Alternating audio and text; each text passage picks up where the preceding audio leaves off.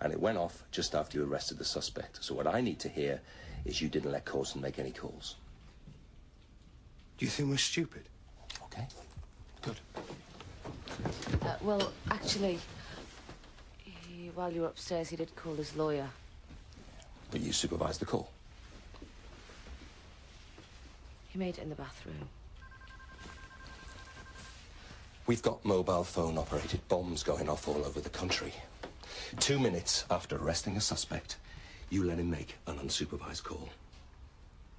I expected more of you, Lorraine.